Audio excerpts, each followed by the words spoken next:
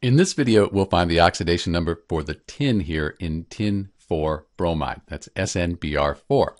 We don't see a negative or a positive sign after the SnBr4, and that's because it's a neutral compound. All the oxidation numbers, they're going to add up to 0.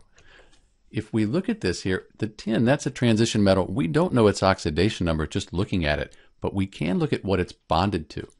And we look at bromine, that's in group 17, sometimes called 7A on the periodic table. That has a -1 oxidation number with just a few exceptions. So each one of these bromines here is going to have an oxidation number of -1. We have 4 of them, so 4 times -1, that's -4. In order for this all to add up to that 0, this has to be a +4. So the oxidation number for Sn in SnBr4 is +4. That's why we call it tin 4 bromide. This is Dr. B with the oxidation numbers for tin in tin 4 bromide. Thanks for watching.